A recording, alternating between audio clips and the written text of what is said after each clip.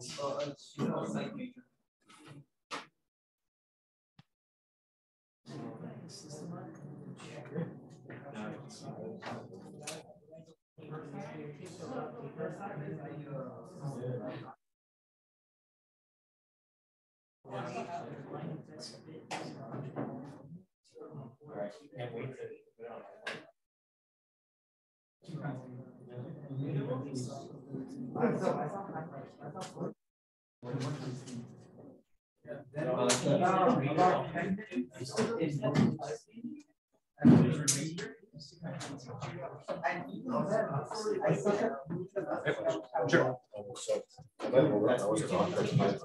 Yeah. Let me take a look real quick.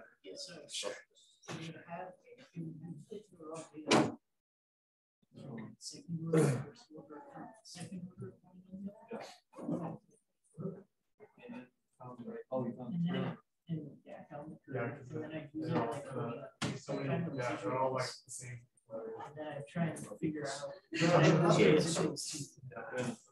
Sorted by last name. Then try to figure out how to weight it scale.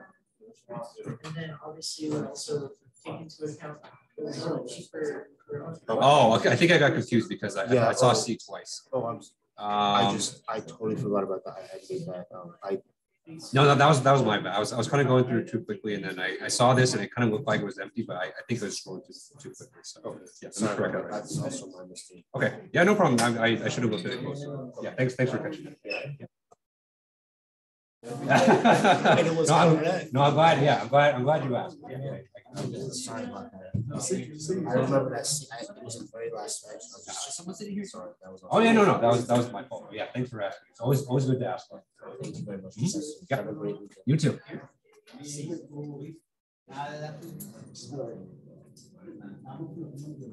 First class.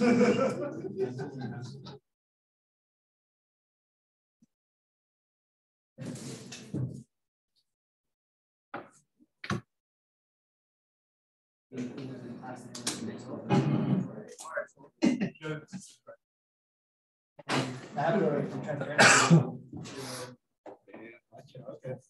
like you see.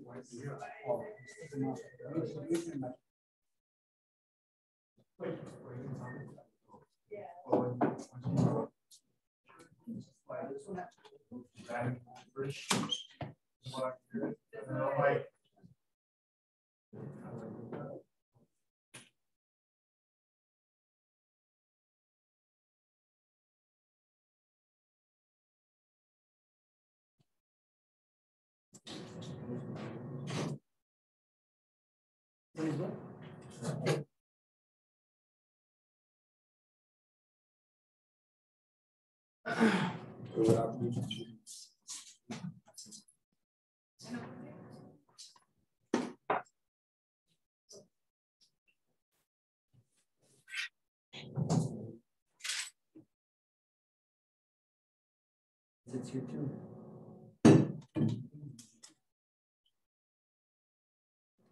You did good.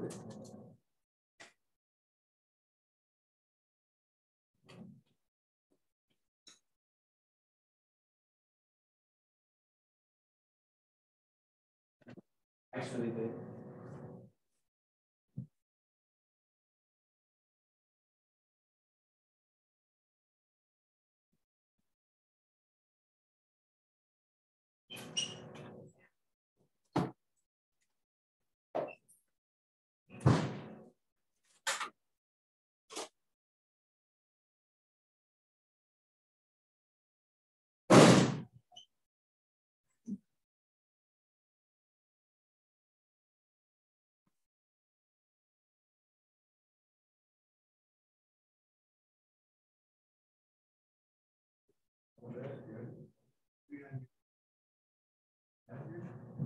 Yeah.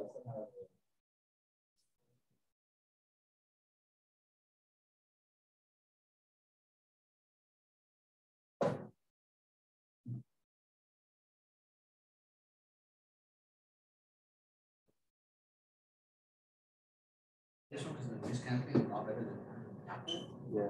The Apple one, they have better transparency. Still pretty good though. Yeah, I like it.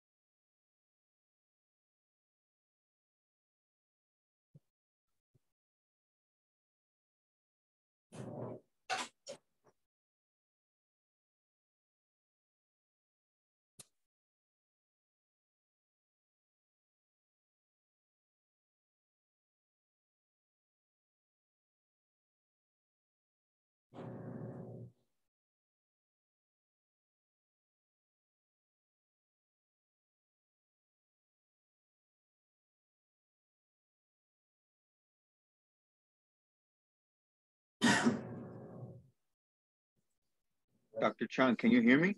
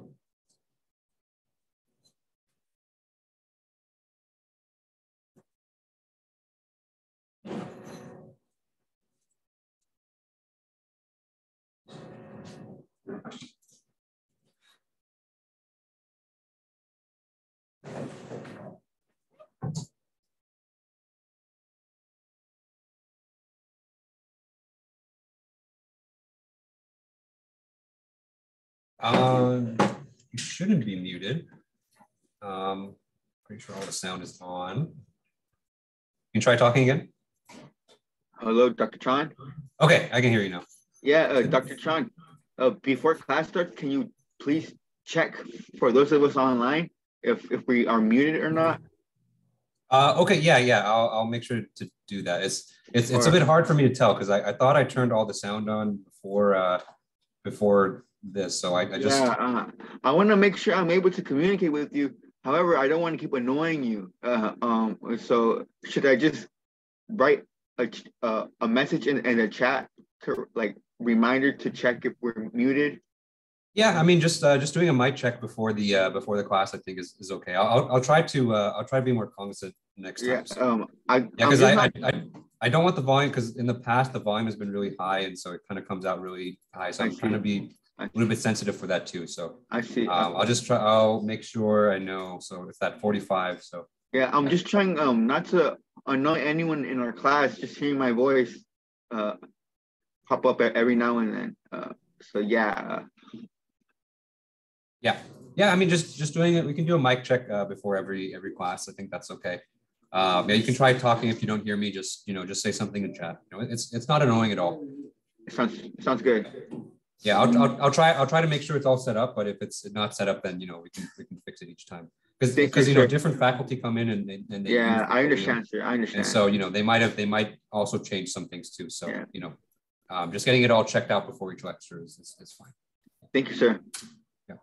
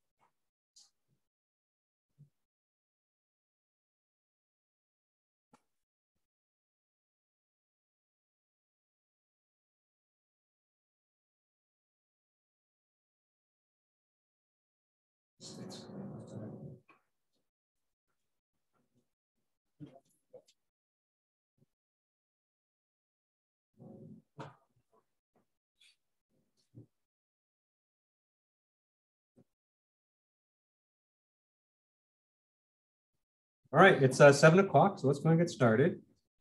All right, good evening, everyone. How's everyone doing today?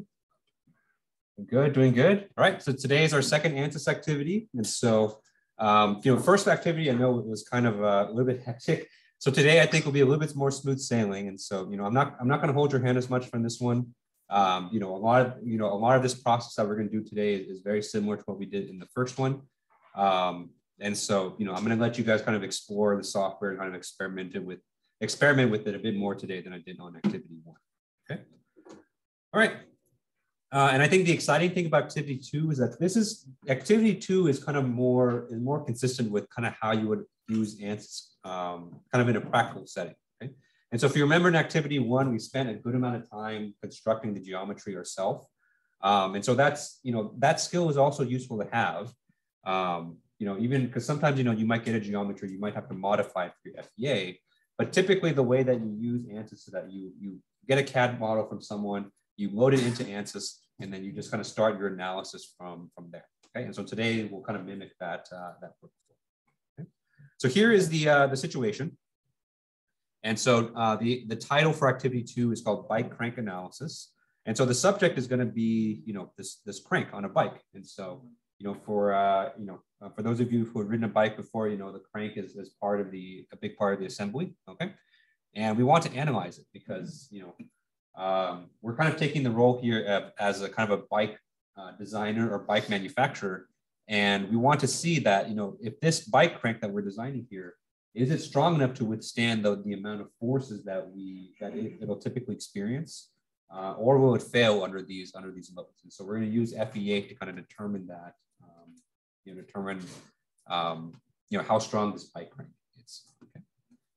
All right, and so we're going to learn a few new skills today. And so in particular, we're going to learn how to import a custom geometry. So we're going to be importing geometry in ANSYS. We'll be creating a custom material property. Okay. And of course, the big difference between this and the last one is that we're going to be doing this analysis in 3D. Okay, so it's going to be our first 3D analysis. Okay. All right, and so if you want to look at the PDF, and just like last time, I'll be kind of going through the PDF at a certain pace. But if you want to move ahead during the class, that's fine as well. I know I posted this yesterday as well, and so if you've already kind of gotten started on the assignment, that's okay too. But the main things we're going to do today are going to be the project PDF, which you can download from the Canvas site. So you go to assignments, and you'll see there's activity 2, and so you can download the PDF here. Okay. And you're also going to need the CAD files for this as well. Okay, so for just the class today, the only CAD file you need is just the first one, which is crank assembly. Okay, so you can go ahead and download that. Yeah. Yeah, the other one's for the homework assignment. Yeah. And so if you finish early today, you can get started on the second CAD file, but the only one you're going to need for just the in-class act part is just the crank assembly. Okay. All right, and so just like last time, we're going to open up Workbench. And so you're going to go to your start screen, go to ANSYS 2021 or 2023 or whatever version you have and click on Workbench. Okay. And then after you do that, you're going to open up to this screen right here. Okay. All right, so I'll give people just a minute or two, just if you're still downloading or if you're still opening up ANSYS. But you know, probably in about a minute or so, I'm going to start kind of. Okay.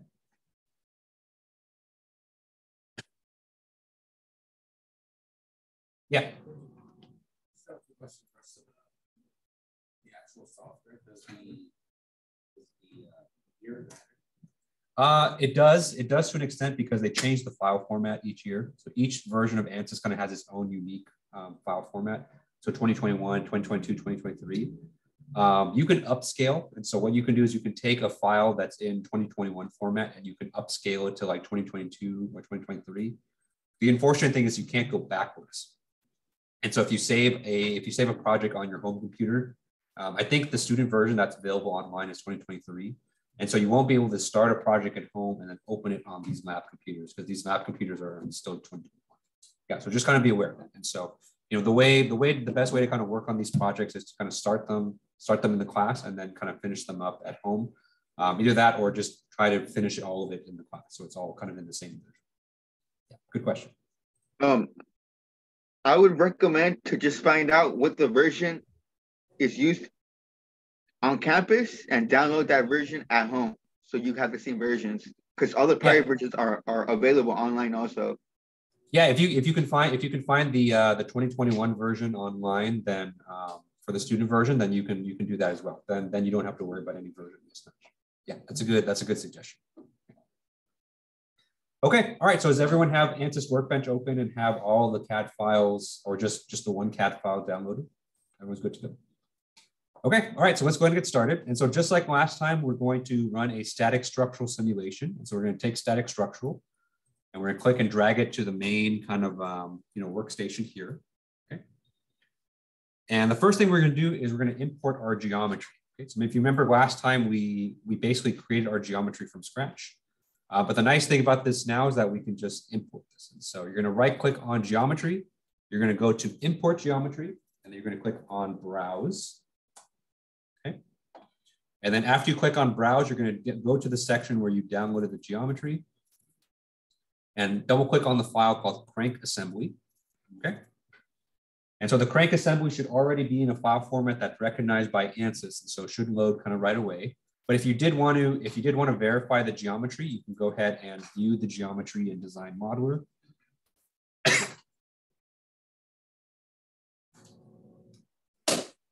And you should be able to see the geometry there. Dr. Chan, yes. For the homework assignments, when we're provided the CAD files, are the dimensions of the CAD files provided on the homework assignments, or we need to use those exact CAD files? You should use the CAD files that are given. Okay. They don't have the dimensions in them because they were generated in another program.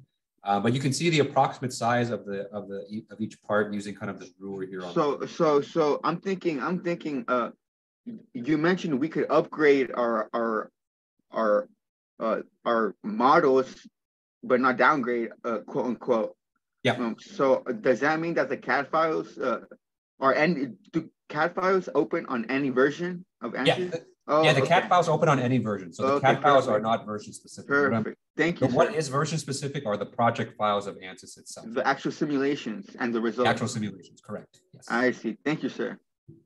Your question? Yes. Yeah, right click on geometry and then import. And then you go to browse. Well, I don't have it here and then you go and then you double click on the crank assembly.x_t. Okay. Yeah. Mm-hmm. Yeah. All right, and so if you want to view the CAD file, you can go open up in Design Model or click Generate. This is optional, and so if you import it, typically when you import it, it should have this green check mark next to it. And so after you import a geometry and it has the green check mark, that usually means that the CAD file is okay. But if you did want to view it and check it, you can view it in Design Modeler. You may have to click Generate, if the CAD file is not showing up automatically, but you can view the CAD file here. Okay. And one thing you'll notice about this CAD file too is that it is actually an assembly, so there are multiple parts involved in this CAD file. But for this particular activity, we're just going to work on just one part of this CAD file. Okay. The subject for activity 3 is going to be the assemblies, but for now, we're doing our first 3D simulation. Okay. All right, so I'm going to go ahead and close Design Modeler. Okay. Remember, you don't have to open up Design Modeler. That's only if you wanted to inspect the geometry. This CAD file should open up and should import without any issues because I've done this same activity for years now. Okay. All right, so before we open up ANSYS Mechanical, the first thing we're actually going to do is we're going to create a custom material property. Okay? And so if you remember from activity 1, this is one thing that we kind of glossed over. So we kind of just used the default material that was in ANSYS already. But this time we are going to make our own, because if you look at the project specifications, this bike crank is made of aluminum. Okay? And so we want to make sure that that the simulation recognizes the fact that we're using aluminum and that it has the proper material properties. So it has the correct Young's modulus and has the correct Poisson's ratio.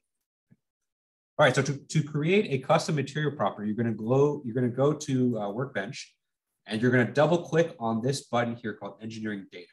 Okay, and so when you double click on this, the screen is going to change fast, and so I'm not going to double click it just yet, but you should see kind of a new screen open up for where you can enter new material properties. Okay, so I'm going to double click on Engineering Data here. Okay.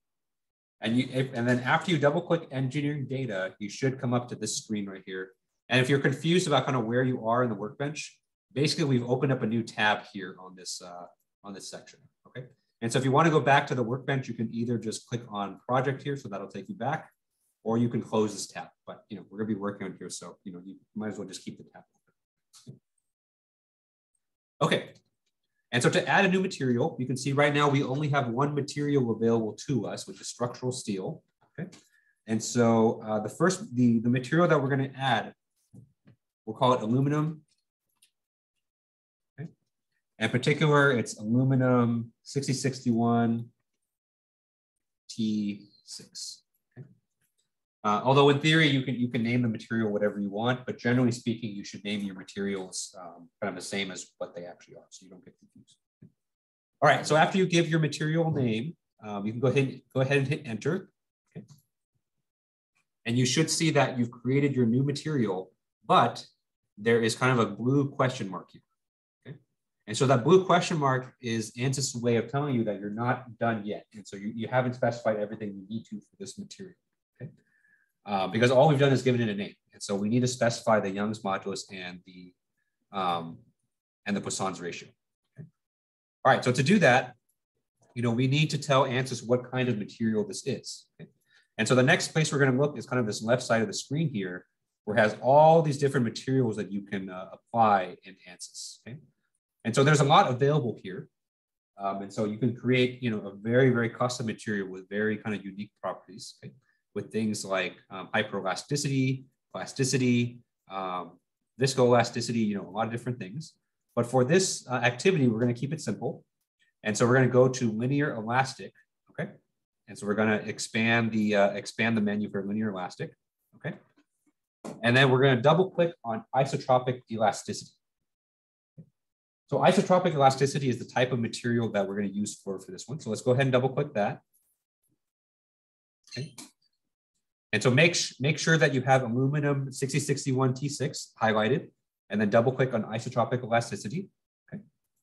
And then the next place you're going to look is kind of down here in the middle of the screen. Okay. Right. So let me go ahead and clear this. Question? Question, is there a way? Oh, go ahead. Yes, Ivan? I was just making you aware of the question in chat. Oh yeah, I can see the notification for the chat. Thank you though.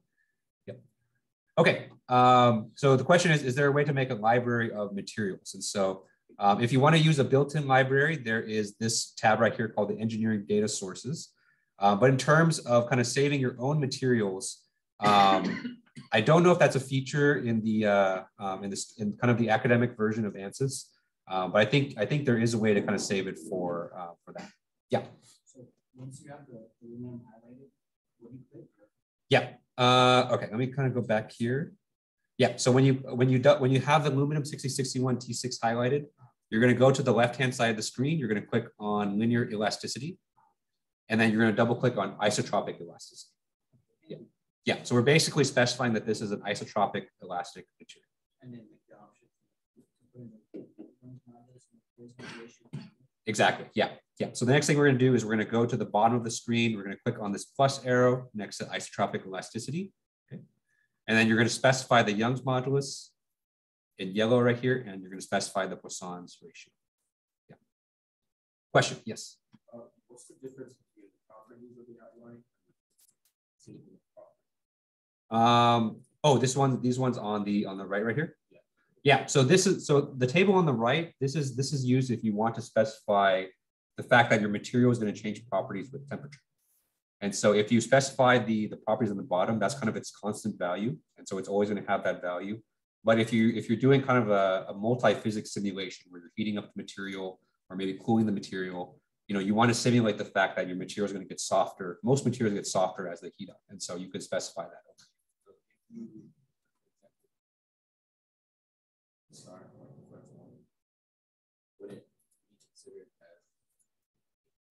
Correct. Yeah. Exactly.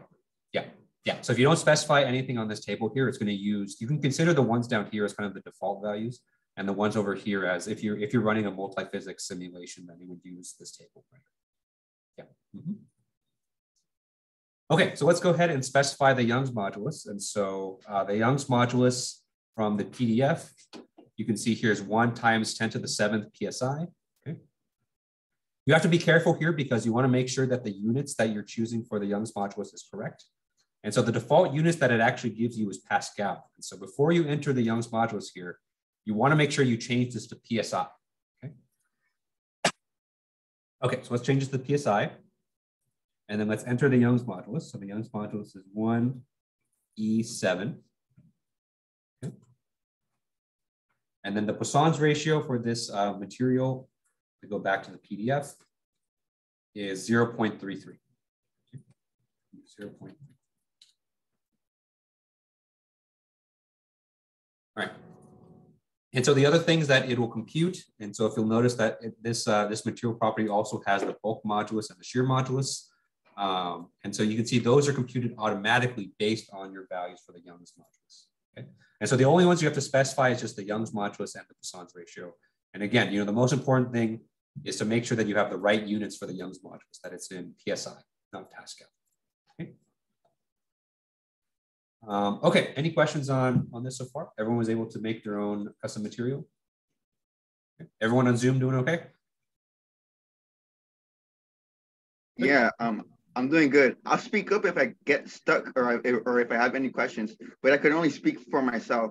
Okay, no, that's perfect. Yeah, if people on Zoom, if you guys are having issues, just don't be afraid to speak up, or if you can't speak, then drop a note in the chat, then I'll come see it. It sounds good, sir.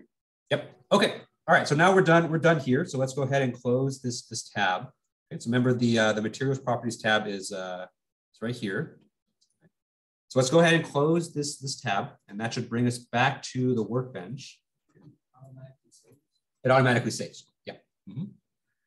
Okay, and then the next thing we're going to do is we're going to double click on model right here, and this is going to open up ANSYS Mechanical. Okay. All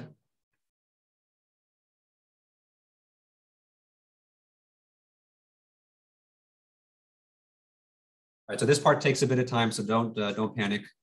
Remember if you're in Workbench and you double click on model, in the bottom left of the screen, you should see what ANSYS is up to. So right now it's starting mechanical, and this always takes a while. So make sure you give it a few minutes, not a few minutes, just 30 seconds or something. Okay. All right, and so if you did everything correctly, so if you imported the geometry, you should be able to see the geometry here. And so you can see that it's automatically kind of attached to our project, okay? And you should see 3 parts of this assembly. So you should see the bike crank itself. You should see kind of a cylinder coming out. So this is the pedal. And we have kind of this almost like a nut that's kind of attaching the pedal to the bike crank. Okay. And so the first thing we're going to do, and if you're getting that weird ad that comes up to ask you to share your social security number or whatever with ANSYS, you can just click on geometry right here, and it should bring up your geometry. Okay. Okay. So the first thing we're going to do is we're going to suppress some parts of this assembly. Okay. And so a lot of times when you're running ANSYS, you're going to be working with assemblies of different parts from CAD. But oftentimes you don't want every single part in the assembly. So a useful skill to learn is to learn how to suppress different parts of this assembly. Okay. All right. And so if you click on this plus arrow next to geometry right here, you should see that there are 3 parts that we can see. Okay. And if you click on each part, it should highlight in the geometry here. Okay. And so if you look at this first part right here, this bike crank 2 Rev 2011 X 0.375. This is the main bike crank. So this is the one that we want to run our simulation on. We have the pedal.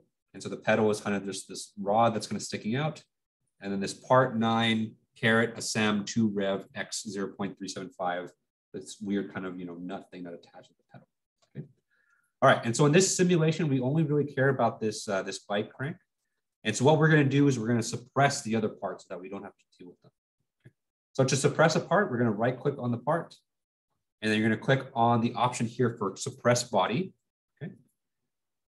And then after you do that, then that part should go away from the geometry. Okay. And then we're going to do the same thing for this part 9, the SEM, whatever. Okay. So suppressing is different from hiding. And so, you may be tempted to just hide the part. Okay. Bless you. But hiding actually doesn't remove it from the simulation. So hiding it will just remove its visibility. Okay. We actually want to take it out from the simulation completely. So we're going to make sure you click suppress. So don't just hide the body, just suppress the body. Okay. And so after you suppress those 2 parts, you should be left with just the bike crank itself right here. Okay. And then the last thing we're going to do before we move on is we're going to make sure that this bike crank has the proper material properties. Okay. And so with bike crank 2 Rev, with that highlighted, you're going to go to the bottom left of the screen. And then in the bottom left of the screen, you should see a setting here for the material. Okay.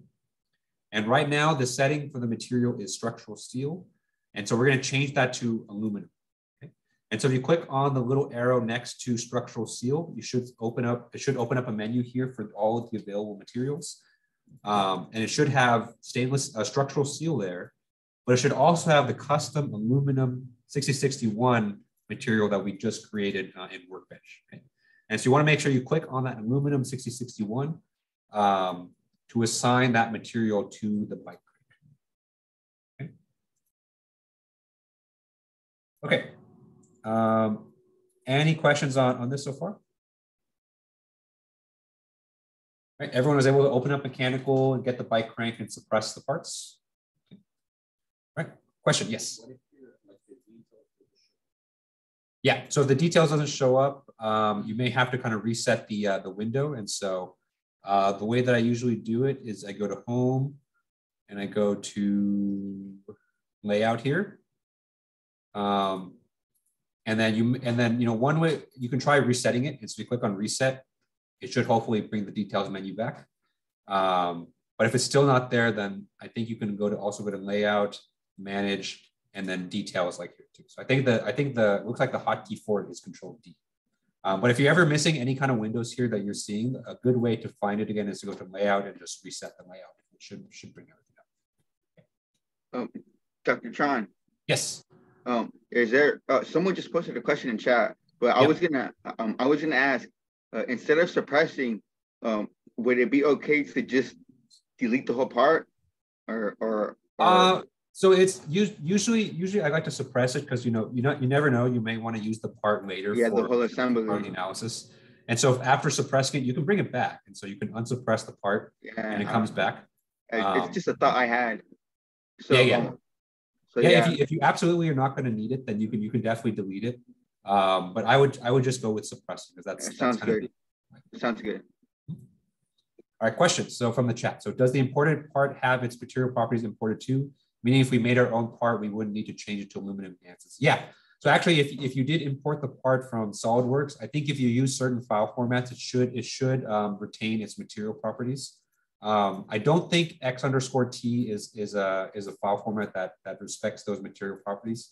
But I think if you use a file, excuse me, if you use like an IGS file format or an STP, I think it should say the material properties, in there. Yeah, it should come along with the part, but you have to use the right file format for that. Yeah. Question. So materials.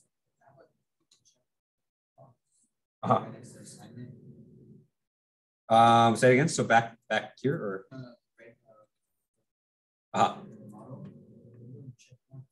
Oh yeah. So that you don't have to worry about it right now. We'll learn what that does. I think in activity 6 or 7. But that's if you want to do optimization basically. Yeah. So for now it doesn't matter if you check it or not. I would just leave it unchecked just to be sure. Yeah. Mm-hmm. Okay. All right. So let's go ahead and move on. And so the next step after our geometry is all squared away is the mesh. Okay. And so let's go ahead and just create a default mesh just to see what ANSYS gives us. And so let's generate the mesh. Okay, so you can right click on mesh here. You can click on generate and it'll create kind of a default mesh. Okay. And so remember, we talked about meshing on Monday. So meshing is basically the process of taking your geometry and turning it into simplified shapes. Okay. And so it looks like for the default mesh, in this case, ANSYS chose a tetrahedral mesh. Okay. Remember, we talked about tetrahedrons are kind of the triangular 3D element. Okay. And so you can kind of see that visually here. And so this default mesh, for me, I would say this is not very good because it's very coarse. Okay. And so let's go ahead and start improving this mesh here. All right, so let's create 2 objects here. So let's right click on mesh. Let's go ahead and click on method. Okay. So if you recall from Monday, the method object will let you change the shape of the elements that are in the mesh. It'll also let you change the element order. Okay. Let's go ahead and click on that. And then let's assign this to the entire geometry. So let's click on this entire geometry here and click apply. Okay. And then let's also add a sizing object. So let's go ahead and right click on mesh, click on insert, and let's click on sizing. Okay. Remember the sizing object, what this is going to do is that it's going to allow us to change the size of the elements in the mesh. Okay. So let's go ahead and click on that. And then for the element size, let's go ahead and make this smaller. So let's make this 5 millimeters. Okay. And then for the method object, let's change the method to, let's try to make a hex mesh. Okay, so let's change the method to hex dominant. And then for the element order, let's change it to quadratic. Okay. All right, so let's go ahead and generate the mesh.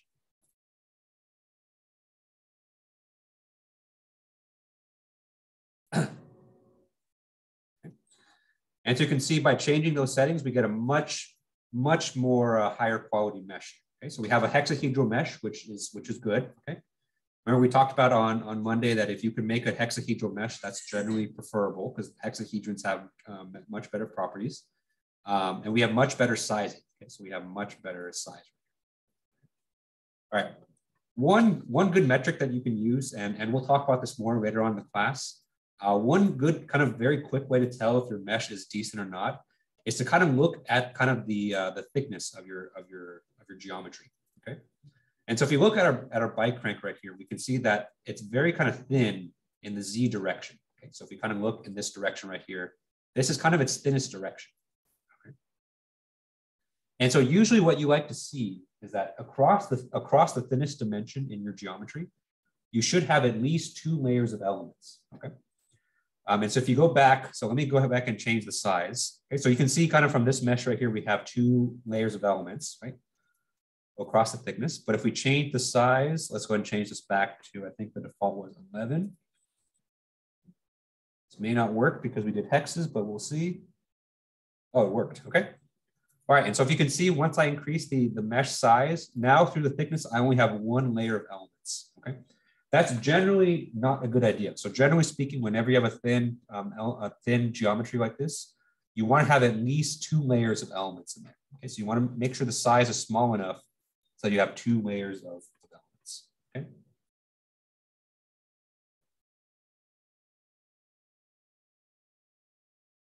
Okay. All right, so let's go ahead and look at the statistics here. And so the number of elements that we have is 1,300 about. So that's still very modest. That's not a high number of elements at all. Okay. All right, so the next thing I'm going to look at is the quality. Okay. So remember on Monday, we talked about mesh quality. And so remember, we want to make sure that not only do we have our mesh elements that are small enough, but they should be good quality as well. And I can kind of already tell, just kind of based on looking at this mesh, we should get pretty good quality here. Because if you look at these elements, you know, they're not really distorted at all. They're kind of a very nice kind of blockular shape. Okay. But let's go ahead and check. Okay. And so to check the mesh quality, you're going to left click on mesh right here. And then in the details window in the bottom left, you're going to click on the plus arrow next to quality. Okay. All right. And so after you click on quality, you should see that there is a setting here for mesh metric. And right now it's set to none. And so right now it's not showing us any mesh quality metrics. And so what we want to do, is we want to change this to skewness. Okay, so there's actually quite a few different metrics for mesh quality, but I think the easiest one to kind of see is skewness right here. Okay. All right, and so let's look at the skewness here, and let's look at the metrics. All right, so the minimum skewness that we have here is just basically 0. And so this is a really small number. The max skewness that we have here is 0.99977. And the average skewness is about 0.5. Okay? And then if you want to see kind of the histogram of the elements, you can kind of see them. You kind of see them here. Okay? Professor, I have a question. Yeah. How did you get hex dominant method for the mesh? Yeah, good question. So the hex dominant method is it's done from the method object. So it was from the method here. And so this is the same setting box that we use to specify a quadratic order. And so the method to get hex dominant, you would click on this one right here. Okay, I see. Yeah. So I will say that the hex dominant mesh may not work for everyone. It's kind of a finicky thing. And so it may, if you try to make a hex dominant mesh, ANSYS may give you an error that said that it's not possible. That's kind of something random that happens between computers, and I still haven't really quite figured out kind of what's happening there. And so if you're getting an error with the hex dominant mesh, you may have to change it to tetrahedrons, and that's okay. So tetrahedrons is perfectly fine for this assignment, and actually it's perfectly fine for a lot of things too. So it's perfectly okay. Okay. All right. So mesh quality. And so if we click on this, you can see kind of the elements here that are kind of low quality here, right? And so this is kind of nice because it actually kind of highlights to you where kind of the low quality elements are. And you can see most of them are kind of near the edges here. Okay. Yeah, so you're looking under mesh quality. So you're clicking on quality here, and you're clicking on skewness. And then what should happen is that in the kind of the bottom middle, you should see kind of a histogram of the different mesh qualities. And so if you click on kind of the bars here, they show you which elements are of that quality. Yeah. And so remember, the lowest quality elements are going to be the ones with the skewness close to 1. And so you can see for this particular mesh that I have, the low quality elements are all tetrahedrons. Okay. And so they kind of belong to this element class right here. Okay. So you can see that the histogram bar is red, and red refers to tet 10, which is a tetrahedral element. Okay. And so if you click on this, you can see all of the low quality elements that are close to 1. Okay. And so if you kind of see them, you kind of look at these kind of elements individually right here, you can see that they're quite distorted. So they're not kind of a nice kind of shape. They're kind of either really, really flat or really kind of stretched out. Okay. So these elements are pretty low quality. I would say in this case, there's not that many of them. And so they shouldn't have that adverse of an effect on the solution. But if you wanted to get rid of them, you could reduce the size right here. So instead of 5, we can reduce this to maybe 3. Okay. So let's go ahead and generate the mesh again. You should see the quality update. Okay. And so you can see it may look like the maximum skewness here has gotten worse, But if you look at the share of elements that are max skewness, it's actually less right here, okay? And so this bar here is much, much lower. So I just changed the size of the elements. Yeah. Mm-hmm. Yeah, so, you know, and so someone after the lecture last time pointed out the fact that if you look in the notes, I talked about, you know, if a good skewness metric to reach was much lower than the averages that I had in the class. And the reason for that is that, you know, because we're using kind of a trial version or a student version of ANSYS, it is really hard to get the mesh quality to a really good spot for most of the elements. But if you can get to a point where most of the elements are kind of in this range of like 0.4, 0.5 quality on average, then that's usually a pretty good point to be. But sometimes, you know, a small amount of highly skewed elements is just kind of unavoidable, just kind of based on, you know, the geometry. Okay, so don't panic if you get a max skewness of like 0.99, something like this. It's usually just a couple elements in the mesh, and it's usually just fine. Okay? What you're kind of more concerned about is kind of the average skewness, and you want to make sure this is less than like 0.5 or something like that. Okay. Okay. All right. Any questions on the mesh and the mesh quality? Question in the chat. Let's see. All right. Question: is it normal to get this mesh over everything I dream of mesh? This mesh contains internal pyramid elements. Yeah. No, that's totally normal. And so, you know, it's really hard to get a mesh that's 100% hexahedrons. Okay. And so what's gonna end up happening most of the time is that you're gonna have some elements that are gonna be tetrahedrons or pyramids. And so that message there is just kind of telling you the percentage of elements that are pyramids, and that's totally okay. Yeah, don't worry about that. Question? There's a question out here too. Yeah. What if you get an error? So it's not able to make a hex dominant mesh, and you might have to change it to tetrahedrons. And so that happens for kind of a small percentage of computers. It's kind of somewhat random. I honestly think it's something based on just the memory allocation within each computer. And so you're just gonna have to switch it to tetrahedrons, but that's okay. And so to change it, you're going to go to hex dominant mesh or method right here and change this to tetrahedrons. And that should clear the error. Okay. Question in the back? Yeah. How did you develop that view there? Yeah, so to get this view right here, you're going to go to quality. You're going to change the quality metric to skewness, and then you're going to click on the different bars in the histogram. So that basically tells you which elements in the mesh have that certain quality. So it's nice for kind of debugging. So, you know, you can see here that most of the poor quality elements are kind of centered around the ends. And so you can use that information to say that, you know, maybe I should refine the mesh in those areas to make the mesh quality a little bit better in those. I have a skewness right now. I'm not getting that view. Yeah, you have to click. So if you have to make sure that the bottom window is up, and you have to click on the different bars in the histogram. Yeah. And so the ones you're mostly concerned about are the ones on the right side of the histogram, because those are the poor quality elements with the high amount of skewness. Yeah. Question? Yeah. Under the mesh, the left-hand side towards the top, the element size. Yeah. This is default. I accidentally changed the size from there. That's fine. And then the body sizing, like those don't match. Yeah, that's fine. So when that happens, basically it's going to take the body sizing. So this is going to overwrite. So if you change the mesh sizing here from just the mesh, that's kind of like the global settings, but then you can overwrite that with the body sizing option. Yeah. So right now it's not really relevant because we just have one part, but starting activity 3, we're going to have multiple parts that we're working with. So sometimes you want to mesh a certain area with a certain size. And so that's when you have kind of different settings for different parts. Yeah. Right. Let me turn this off just so we can see the mesh.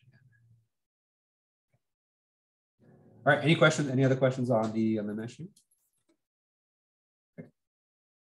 Okay. All right, so that's the mesh. You know, feel free to play around with the two. So, you know, you don't have to use the same settings as me, but definitely experiment with that.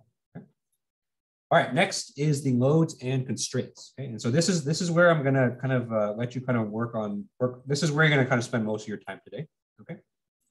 And so the next thing we're going to specify here is basically the boundary conditions for the simulation. Okay. All right. So I will tell you that there are 2 main boundary conditions that we need to specify. And so we need to specify a fixed support. Okay. And we're going to need to specify a force load. So you're going to click insert. You're going to click on force. Okay. right? So these are the two boundary conditions that you're going to specify. But I'll leave it up to you guys to determine kind of where these are applied and kind of what values that they're going to have. Okay? Remember, this is a bike crank, and if you kind of look, it's a little bit hard to see kind of just looking at the bike crank. But remember, this side right here, this side right here attaches to the bike. And this side right here is the pedal. Okay? Right. And so what we're simulating in this ANSYS simulation is kind of like a worst case scenario. So let's imagine the fact that you're kind of riding your bike, and the bike kind of hits a snag. And so the whole bike kind of locks up because the wheels can't turn. Okay. And so in that particular case, someone is pushing down on the bike on the pedal. And so we have a force that's being applied on the pedal side, but the bike crank itself is locked in place. Okay. And so we want to simulate that, that effect here using the boundary conditions.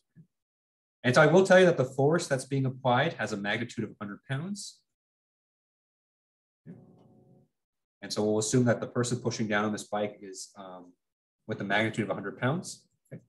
And so I'll leave it up to you guys to determine, you need to determine a few things. And so you need to determine where you want to apply the fixed support. Okay. Next, you need to determine the location of where to apply the force. And the third thing you need to do is you need to choose the direction for the force. Okay. So remember, the force is a vector. So you need to choose whether you're going to apply the force this way, you're going to apply the force this way, or maybe this way. Okay. Well, I kind of spoiled it here. So that's basically where you're going to apply the force. But I want you to choose the direction that kind of makes the most sense. Okay. And remember, we're looking at a worst case scenario. So you want to choose the direction here that's going to result in the most amount of stress in the ball. Okay. All right. Any questions on this? Okay. All right. So I'll leave you guys to it. And if you have questions, just go ahead and raise your hand. At this point, if you're kind of struggling with the mesh or the other parts, I'll go around and help catch people up. But go ahead and start working on this. Okay. And then when you're done, when you think you're done applying the boundary conditions, you can go ahead and run the simulation. So remember, the main things we're going to need is you're going to need to check the total deformation, and you're going to need to check the equivalent von Mises stress. Okay. And so once you've applied the boundary conditions in the right locations and the right directions, go ahead and run the simulation, and you should be able to see the results. Okay. All right. If you have questions, just go ahead and raise your hand. I'll come around to you, and then I'll come back and check the Zoom call.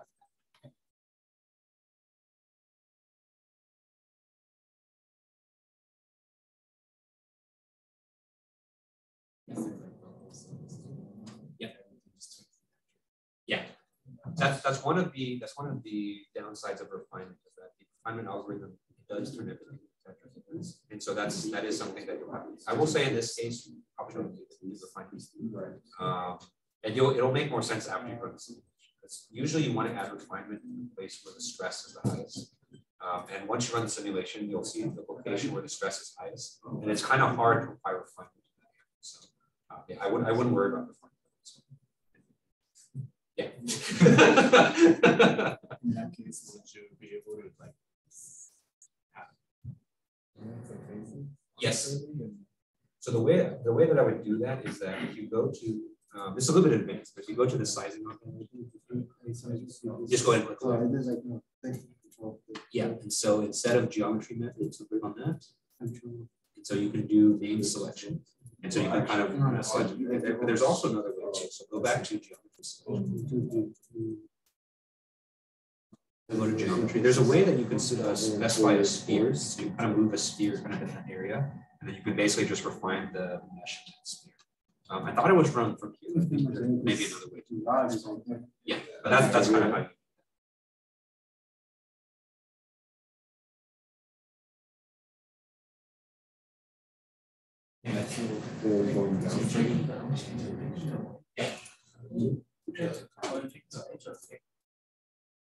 Yeah, so the first thing you would do is you would choose the location of where the force is, and go to force here. And then instead of defined by,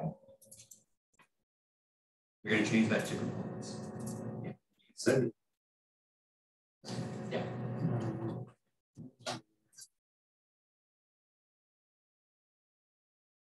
put it in.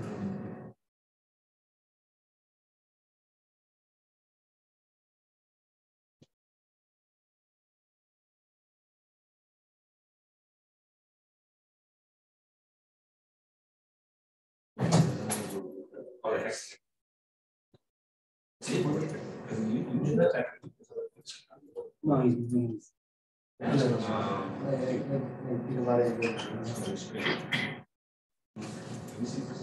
yeah.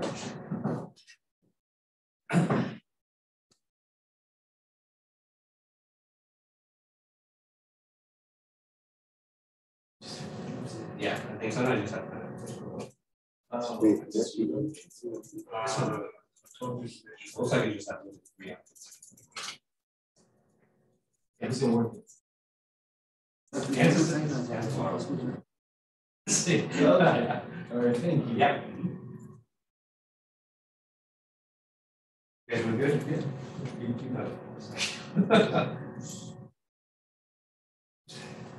The applied forces with three directions are just in direction.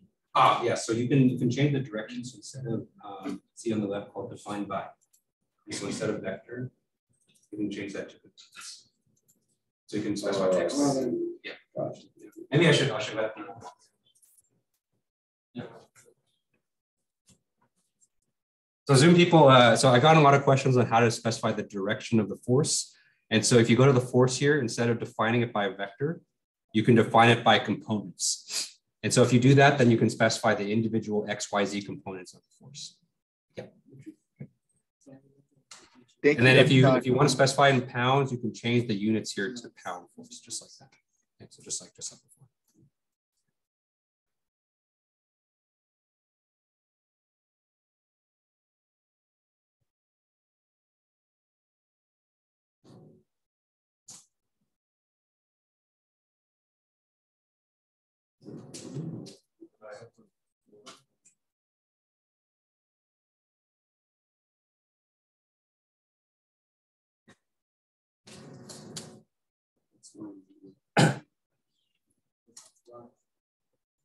I just wanted to see if this is. Okay. Yeah.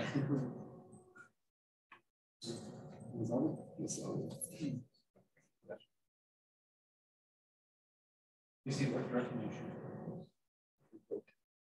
Good. Yeah. Now that's so the force stays on. Support stays on this edge of the. I put it on the phrase. You can use it either way, but think about it. So usually when this attaches to the bike, these are usually built. So it's not really this part.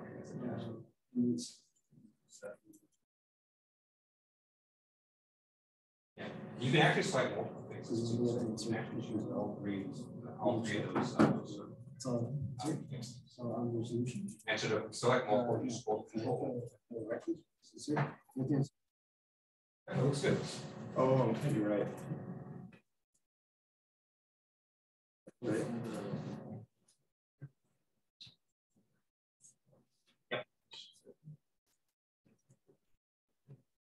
Yep. Yep. Oh, that's just a range. So it's getting a whole surface. It's just apply it evenly across. But the arrow, it just kind of should. I don't think so. Yeah, I wouldn't saying that it's applying it is. And minus yeah.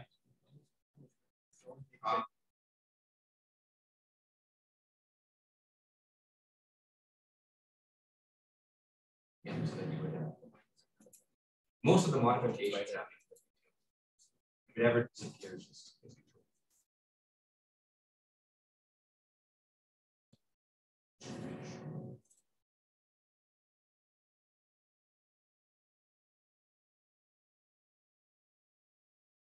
so you just select another face and then apply that. It should go. You can click more.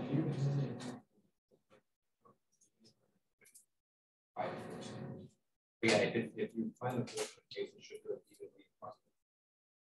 The arrow was just there for it. It just doesn't honestly. I say select where the arrow is. The arrow just comes with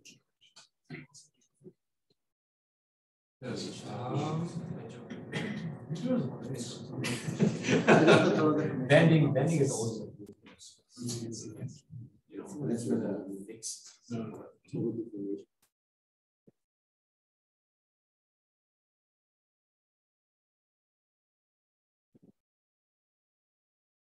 Yeah, so remember, you can think about it, so it's park, it should be fixed where it attaches to. And so this is attached to the pipe. So the whole break itself. So many functions. To say that it's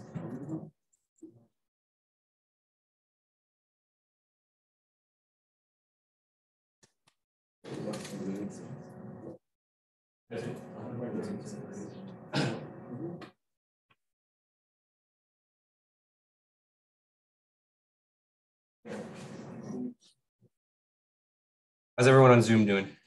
Doing good? Yeah, I'm doing good. Good.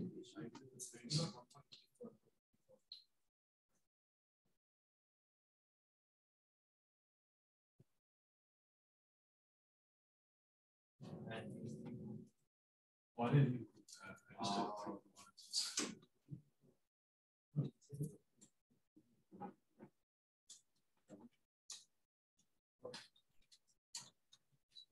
I just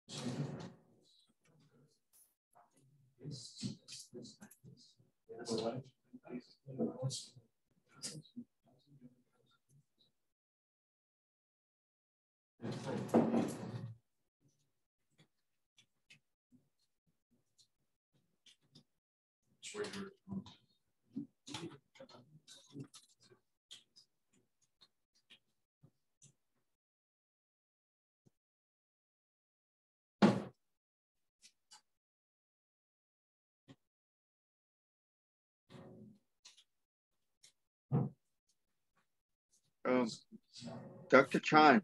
Yep. Did you get this CAD model from a certain popular bike? Like, where did the CAD model come from? You just got it online, or did Yeah, you make I found it online. So, oh, go ahead. I was just wondering if this came from an actual model of an actual bike, or no. any information regarding the CAD. Yeah. So I get this comment every year from people who actually ride bikes that said this bike crank actually sucks ass, and so I so this is from an ANSYS tutorial. I see. I basically modified it for this class. I see. Thank you, sir. Mm-hmm.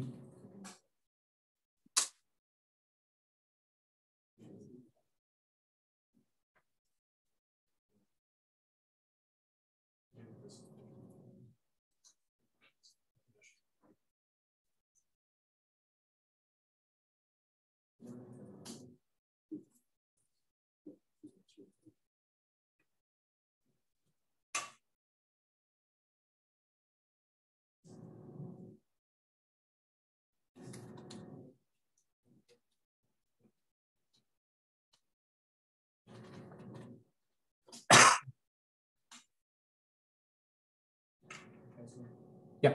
So when did you choose the basis did you choose the force? So the force, remember, force should be applied at the pedal. That's where the person's pedaling down. And so I chose just this kind of inner rate right here for force. And then for the fixed support, I chose all three of these bases right here. You just chose like what your rate? So I chose the surface. Yeah. Yeah. So this is one thing we'll actually talk about on Monday. So on Monday, we're gonna have a lecture on boundary conditions. Generally speaking, if you have the choice to either choose a face or an edge, because you can choose an edge too. Generally speaking, you want to apply things on faces, so that's a lot more stable than edges. Yeah. Yeah. Mm-hmm.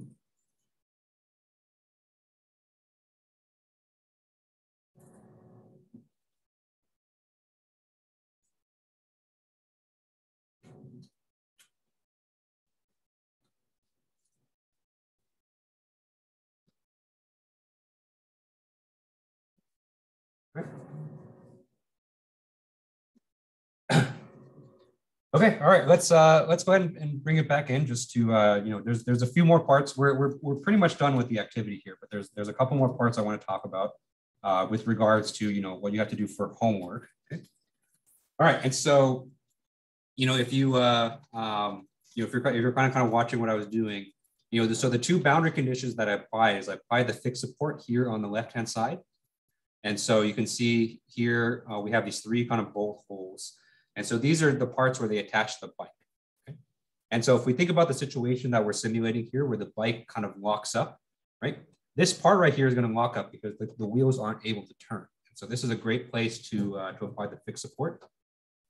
And then the force, I'm applying it on the other side, which is where the pedal is. And that's where, you know, a human would actually be pushing down onto the pedal.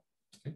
And if you look at the direction, I chose the direction to be in the Y direction. You can either choose the minus Y or the positive Y, because this is kind of the worst case scenario, because, you know, this puts the, you know, if you consider this bike crank as just kind of a slender rod or a slender kind of truss element, it puts this into a bending mode.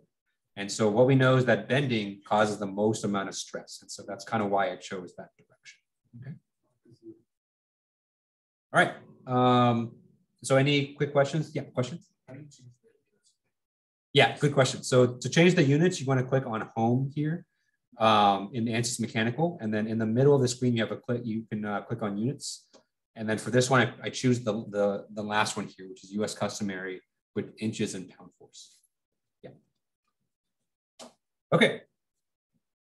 All right, so there's a few things, a couple things I want to talk about for the homework, and then I'll kind of let you guys work on it until the end of class. Okay.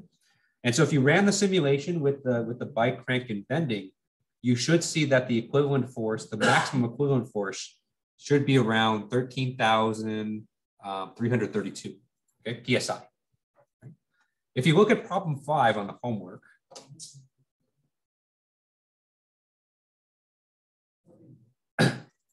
is it significantly different, or is it kind of different? Is the units in PSI?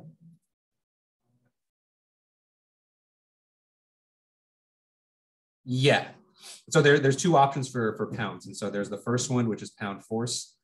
So this is PSF, so that's pounds per square foot. And if you choose the second one, it should be pounds per square inch, PSI. Yeah. Mm-hmm. Yeah. Mm-hmm. Okay. And so basically everything that we've done up to this point, we've done up to problem 4 together. Okay. Problem 5 on the homework is I want you to find the maximum amount of load that the bike crank can handle. Okay.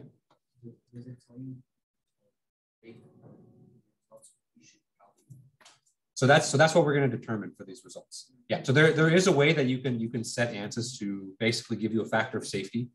And so if the factor of safety is less than 1, then the bike crank can break. But we're going to do it a little bit more manually for this first activity. Yeah. And so for the material that we chose, this aluminum 6061, we know that it has a yield strength of 35,000 PSI. Okay. And so basically what that means is that if the equivalent stress in the bike crank ever exceeds 35,000 PSI, then the bike crank will fail. Okay. So right now we're good because our maximum stress here is only 13,000. Okay. But what I want you to do is I want you to increase the amount of force on the bike crank until we reach that point. Okay. But you know, you never want to design a part, you know, right up until failing. And so you always want to give a factor of safety. Okay. And so for this bike crank, I want you to use a factor of safety of 2. Okay. And so the way to kind of combine these is you know, we're going to take our maximum yield strength, which is 35,000. Okay. And then we're going to divide it by the factor of safety. So the factor of safety here is 2. Okay. And so if we divide it by 2, we end up with 17,500 PSI. Okay. And so we basically, what I basically want you to do in problem 5 is I want you to increase the load. And so I want you to go to the force here and increase the magnitude up until you reach a maximum stress of 17,000 PSI. Okay. So let me show you. So right now with 100 pounds will give us an equivalent stress of about 13,000. Okay. And so if I increase this, so let me increase this to 150 pounds. Okay. And so if I rerun the simulation with the force set at 150 pounds,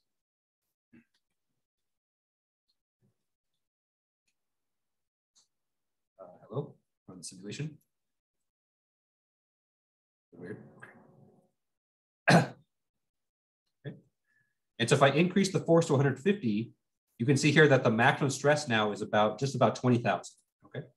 And so in absolute sense, this would be okay. And so the bike crank won't fail, but it will violate our factor of safety. Okay. So this is too high.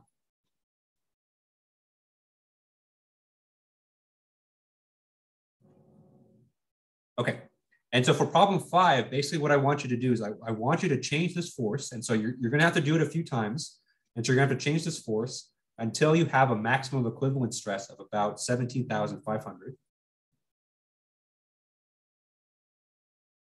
Okay. So that's problem 5. So, you can definitely, work on that today. Problem 6, I want you to repeat problem 5, but instead of applying the force in the Y direction, I want you to apply the force such that the bike crank is in compression, okay? And so you're going to change, instead of the Y direction, you're going to change it to the X direction, okay? Specifically the negative X direction. Okay?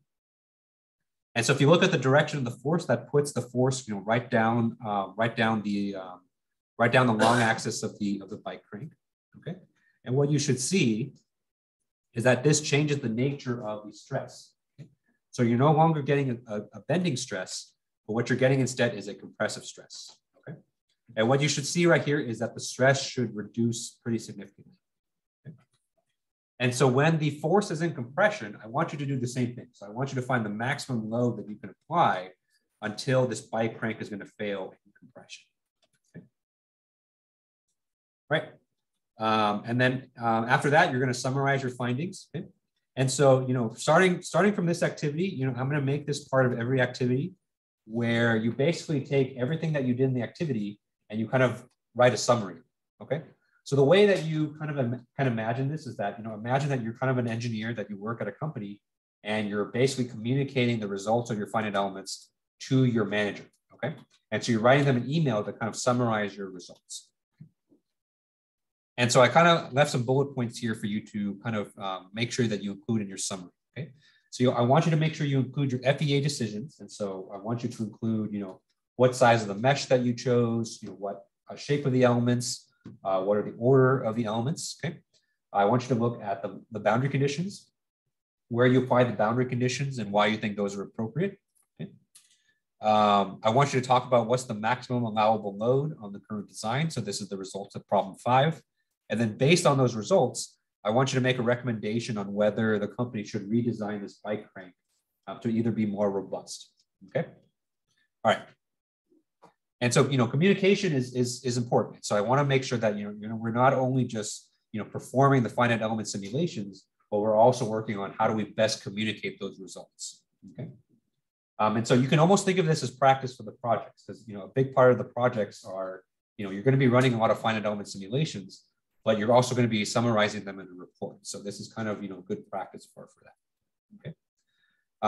And kind of always remember, when you're writing communication about FEA, just remember that, the people you're communicating with, and they may kind of have a vague idea of what FEA is, but they may not be fully versed with all of the details. And so you want to make sure that you choose, which details to include and how you communicate it so that you get your point across. All right, and the last thing for this activity is a bike frame analysis. And so, we did a bike crank. So now I want you to repeat this for a bike frame. So, this is the second CAD file that I've included. And so for problem 7, the very last one, you're basically going to repeat this analysis for the bike frame. There's kind of additional instructions here for that. Okay. Okay, and so that's the rest of the activity. And so you guys are free to kind of work on it for the rest of the class. I'll be making my rounds again if you have any questions. But are there kind of any general questions I can answer about the activity? Yeah. For the homework, whenever you specify like if it's gonna, the crank is gonna fail, that's based on the factor of safety. Correct. That's not absolute. Correct. Yeah. So it's with the factor of safety. Yeah. It's kind of sort of big, but yeah, yeah, I know. Yeah, I know. Yeah, somehow I overlooked that. I actually did read through the whole thing this year, which I didn't do last year, and I still missed this. So, so you do have to do both. You have to do both problem 6, and so you can call this problem 6A and problem 6B. But what I'll probably do is tomorrow, I'll update the assignment and I'll redo the numbering so it's not confusing. Yeah. All right, any kind of other general questions? Well, I have a question if no one in the class has any questions. Sure, Ivan, go ahead. So whomever asked that last question, because I'm on Zoom, I didn't hear it clearly, obviously. Yeah, so there's two problems 16. Yeah, so yeah, there's two problems. I messed up on the numbering. So what I'll do tomorrow is I'll update the PDF so the numbering is correct, and then I'll upload the correct PDF. Thank you, sir. We greatly appreciate that. And is lecture over? Yes, and so that's all I had planned for today. And so what I'll do is I'll stick around. If you're kind of struggling with certain parts, if you have questions on the activity, I'll answer that. But yeah, that's all I have for today. So if you want to work on the rest of it at another time, you're free to log off. Sounds good. I also have so next lecture, are we going to go over the second part, or is it going to be, what's the format for next lecture? What's the plan for next lecture? So the next lecture is just going to be a pure kind of just taking notes lecture. So this is all that I'm going to talk about for activity 2. And so the rest of it is going to be homework. Sounds good. All right then, sir. Thank you. Yep. Have a good night. Thanks, you too.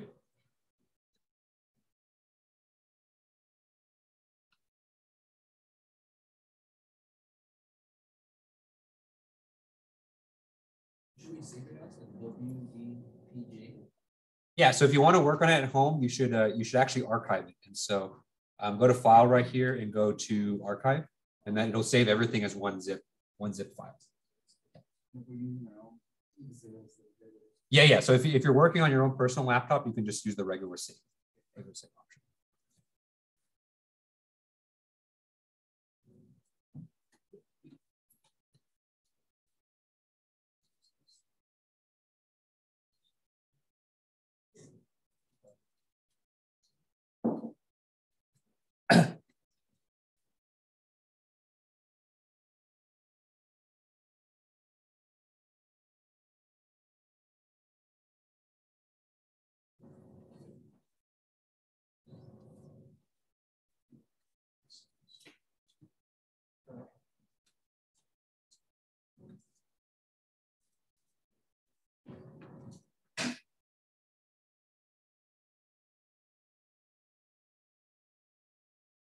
And for those of you in the class, so technically the rules are that if you guys are going to be in here, that I have to be in here too. But if you want to work after the class is over, that's fine with me. The only thing I ask is the last person in here just closes the door and turns off the lights.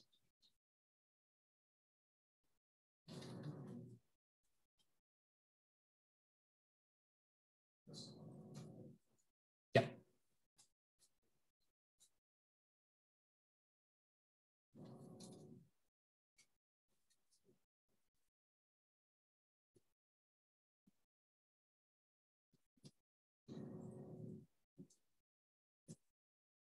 Yes. Oh no, just the last. Probably.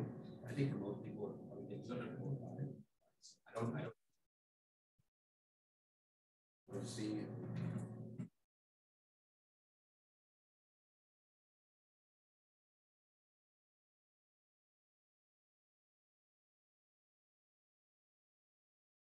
Yeah, you can use that. You can use that. But what you would probably want to see that.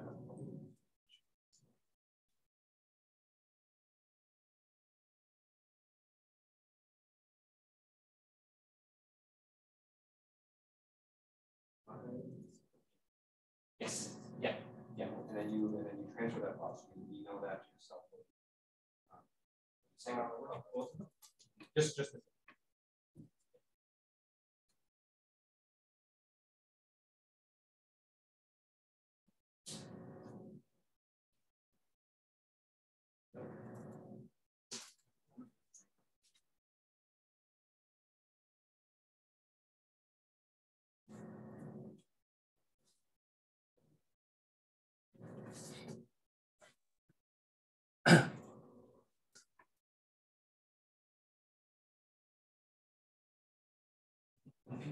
What exactly was the mesh refinements?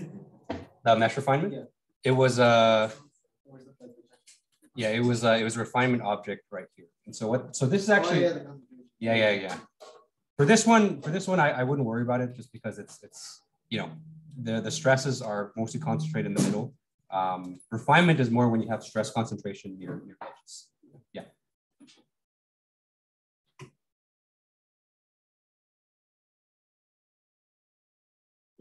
Yep. Have a good weekend.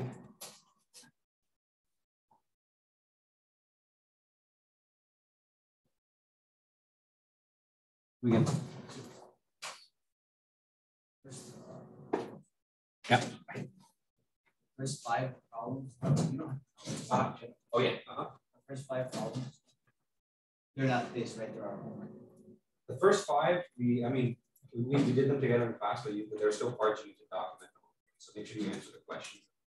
Figures that I asked for. So yeah, for those figures, there won't be those, right? There are homework figures. Yes. Yeah.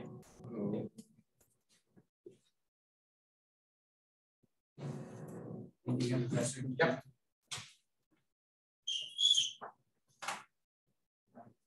Yep. So some of us like do not have Windows laptops at home. Yeah. So it's okay. The slides up. Yeah. Oh yeah. Yeah. Of course. What when you're not in class, because Friday we're coming from class and Saturday also we have class. I see. So I thought like before class, like we have another class. Before the class, we come here work on Saturday after. Yeah. How do we get access to this? Send me an email, so I'll have you guys fill out an access form. So there's that formal base to say that you guys are students in my course and you need access and you have to work on it. And then if the door's locked, what you can do is you can call the campus police and then you can show them the form and then they can open it. Okay. Yeah. Yeah. Another way you can do it from home. I'll put instructions for this online. Is that we have something called the virtual machine. Okay. And so even on a Mac laptop, you can basically log in virtually into one of these numbers here, and you can use ANSYS that way. It's kind of slow though, so people usually don't like using it. But it's kind of in an emergency that could. So remind me. I'll send instructions. Okay. Yeah. Mm-hmm. So we'll send the mail. Yeah. Okay. Sounds good. So the max loading size that you need to get to the not that precise. And so if you have if it's between 17,000 and 18,000, that's good enough. Yeah. 17,546. That's pretty good. That's pretty good. No. Yeah, that's pretty good.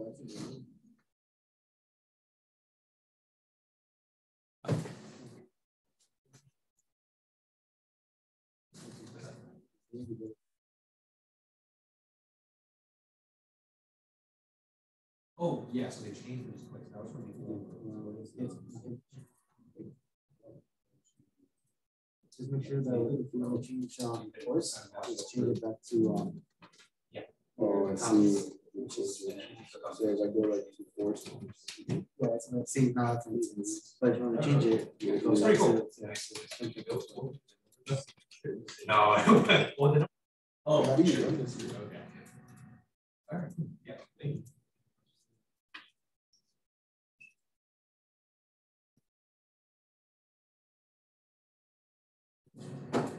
Oh no! So probably went to the movie. Yeah, 1 through 5. Yeah, 1 through 5 was, and then the very last. The only thing you use the second category is for the supervision. Yeah, or the like the 8. I'll redo the number. I actually read through the PDF before I posted it yesterday. I still Oh, no. I saw that. Red tag. Yeah, a lot of colleges have that red tag, so I said we're initial package. my ex coworker does. Yeah, I'm in the space. Okay.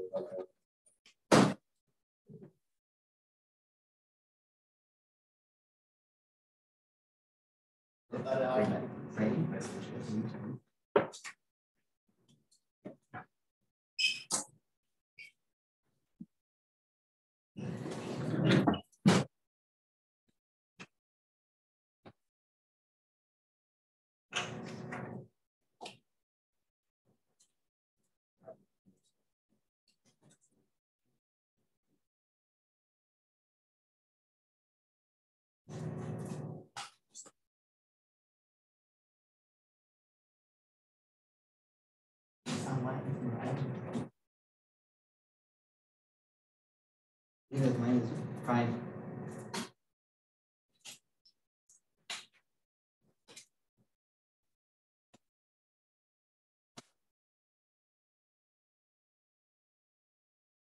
That was. No.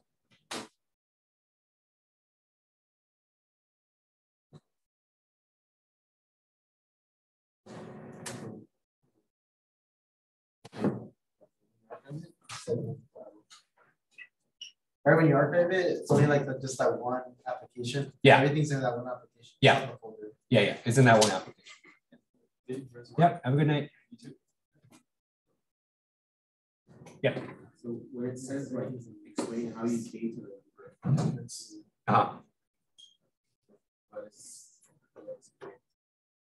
You mean for the meshing problem? Yeah. I mean, I'm just not sure to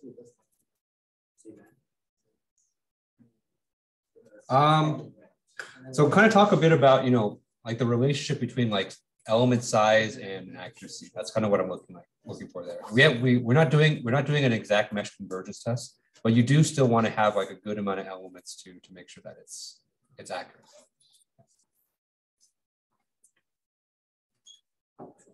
This is, yeah.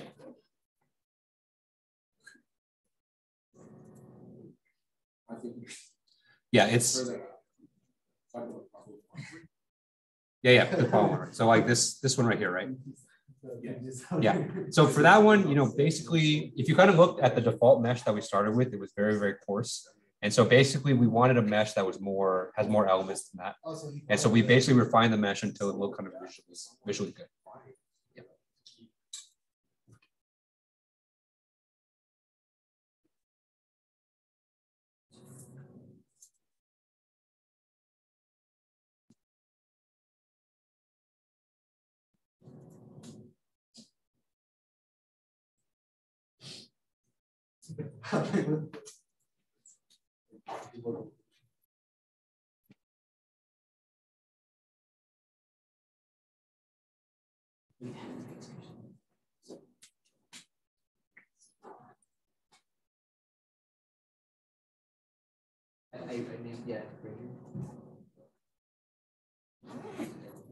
Yeah.